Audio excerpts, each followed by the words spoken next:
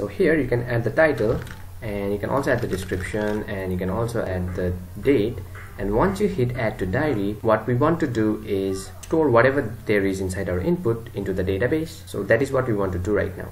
So when you click on add to diary, we want to save that to database. So let's go to our form, and here in our action field we need to add a path, and this is going to be a unique path, and create a route for this path. Alright, because when we click this add to diary, we want to go to that path, and in that path we would want to save this data in our database. Alright, it's more easier if I just show you this. Alright, so let's go here, and in our action let's say /add to diary.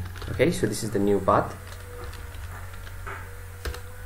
and we also need to create another attribute right here, which is the method. Okay, and the method is going to be post. Alright, now till now we have learned that when you create the route, you use app.get method. Alright, now this is because whenever you are requesting for a URL, or whenever you are requesting for a particular page, you're actually sending an HTTP request. Alright, and the type of that request is get. And whenever you are actually saving data or posting a data from the form, the type of the request that you are sending to the server is post and not get. Instead of this method, you can also write get, but that would be less secure. Alright, however, post method is more secure. So when you want to actually work along with the data or work along with the form, the method with which you would want to work would be post. Alright, now let's create this route in our app.js. Alright, so here what I'm going to do is create a comment and say route for saving diary. And now instead of app.get, what we're going to do is say app.post. Alright, and the reason we are doing this is because here in our method we have added post. If the method was get, we would have to do app.get. However, get is less secure when you're actually working with data, and instead of get we use post because post is more secure. Alright, so let's add a post here, and now the rest is the same thing. Alright, so first we're going to create the path for the route, which is /add to diary. Alright, this path. And the next thing is going to be a callback function with request and response. And now here what we're going to do is create a code for adding the whatever input we have given in our database. But for now, let's just say response.send and just say add. Alright, let's save that. And let's see if this works or not. So if I refresh this, let's just add random inputs, alright, and random date. And now if I click to add to diary, okay, so it's taking me to this path which is /add to diary. And here, since we have created the route and we have sent the text add, it's giving me add. Now let's see what happens if you create the method get instead of post. It's not like you can't do it, you can. Let me show you. And instead of this post, let's just say get, and let's try that out again. Alright, so you add the title, you add the description, you add the date, add to diary, and it's still giving you this add, right? And it's still taking me to add to diary. But now what you can here find is the title and the description and the input of the date is being flashed here. Alright, so you would not want that. Alright, when you're actually, think about it when you're creating a login file or when you're creating a register form. Alright, you would not want the data to come here. Alright, you would want your data to be secured, and that's why instead of this get method we used post method in such cases. Right, so if you create post, and now if I do the same thing again, data, and if I add, cannot get add to diary, alright, I haven't saved this.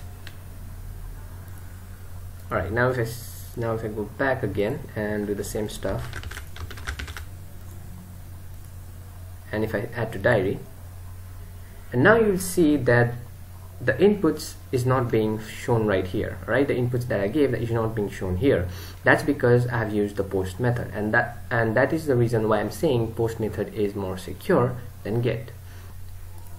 Alright, so now we've created this route, and what we need to do here is create a code that will actually save the input, that whatever I've typed, to the database. But first, before saving into the database, we need to actually get that input right here. Alright, whatever we have typed in our input field, we need to get it here. So in order to do that, you need to install another dependency or module called BodyParser, and what it will let you do is whatever inputs that you have given in an input field or a form, it will help you retrieve that. Alright, so what I'm going to do is create another terminal by clicking this right here, and I'm going to say npm install BodyParser. Alright, and you need to add this hyphen right here, and if I press enter,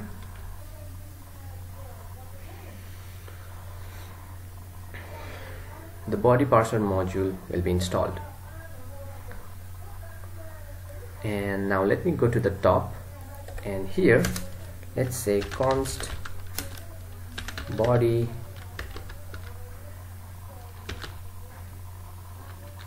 parser equals to require body parser. Alright, it should be hyphen right here because when you actually import from Node modules, the body parser name is like this, so it should be the same. And now let me just show you. Let's go to new tab and let me type body parser, and let's go to the first link here, which is this npmjs.com, and here let me show you something. So this is how I installed BodyParser, by saying npm install BodyParser, and then I required it like this.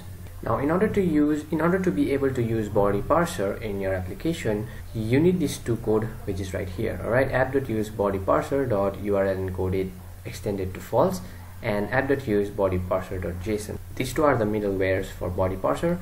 So let's just copy this. Alright, and in our app.js, let's come right here and let me comment BodyParser middleware. Alright, and let's just paste that.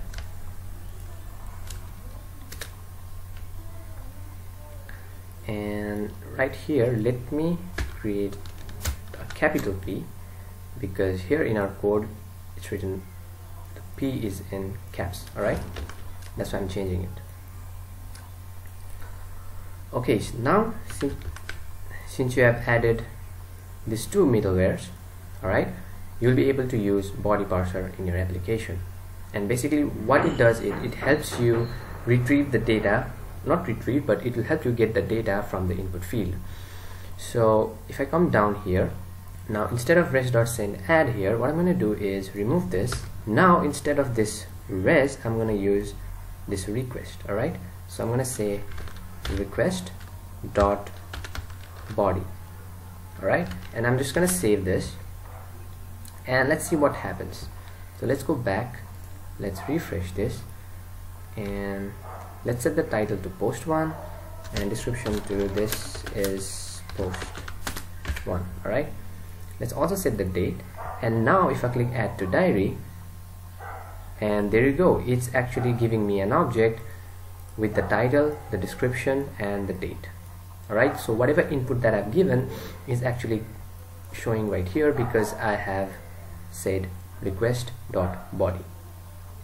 Alright, so By using BodyParser, what happens is that the whatever input that you give or whatever input that you insert will be saved in request.body. Alright, and you can actually use request.body in order to get those data. Not only that, you can also do request.body.title in order to get separate data. Alright, so let me refresh this. Let's click continue, and there you go. Instead of the object, now you have just post1 because you requested for the title. Alright, so now we have access to the input fields. Alright, the data that we have added to the input fields, we have actually access to that with the help of BodyParser. Now what we need to do is save those data in our database. Now we haven't actually connected our application with our database, so that's what we're going to do next. Alright.